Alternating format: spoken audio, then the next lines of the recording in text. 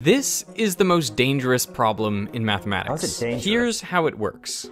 Pick a number, 7. Good choice. Lucky We're 7. gonna apply 2 rules. If the number is odd, we multiply by 3 and add 1. 3 times 7 is 21, plus 1 is 22.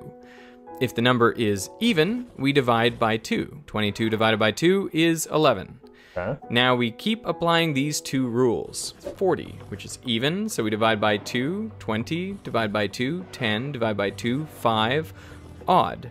Multiply by 3, 15, add 1, 16, divide by 2, that's 8, and then 4, 2, and 1. Now 1 is odd, so we multiply by 3 and add 1, which equals 4. But 4 goes to 2, goes to 1, so we're in a loop. I actually argue that's a safe problem, because keeping you in a control room like steady-state nuclear power plant operations is one of the safest places to be. And the lowest number is 1. Now the conjecture is this: every positive integer, if you apply these rules, will eventually end up in the 4, 2, 1. Maybe what he means by dangerous is this can lead to a time sink in people trying to solve these sorts of problems that just aren't worth it because it's not really advancing science or safety or anything. And you're just going to reach a dead end. Kind of like cold fusion.